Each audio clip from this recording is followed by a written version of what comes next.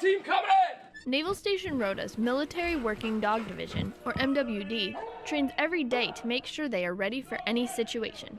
We want to advance our dogs from where they currently are, so we're always working on something new. For new handlers, it helps them learn the process of advancing and just the different ways of training the dogs.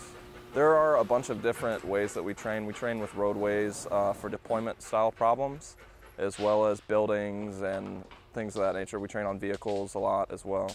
Throughout training, people can feel overworked, but for these dog handlers, there's no such thing. Well, we're always working to advance our dogs. The people that plant the problems try to put themselves in the terrorist's shoes. So you never really know what to expect in a deployment or downrange area, so you want to prepare your dog for everything possible.